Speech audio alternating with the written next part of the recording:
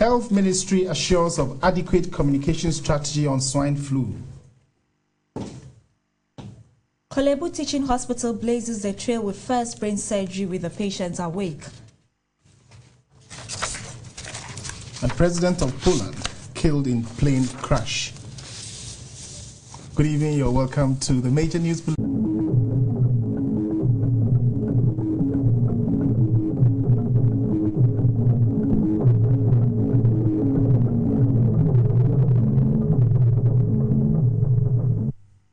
Ghana police sets up anti-human trafficking unit in Bolgatanga.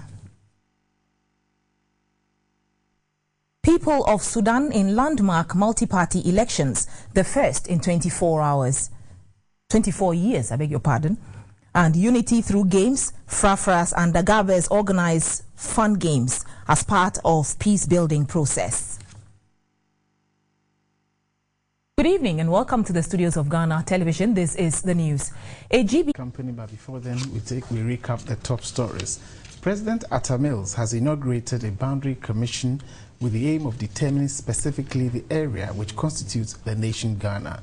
The commission will also see to it that the country's territorial waters are extended into deep waters from 12 to 200 nautical kilometers.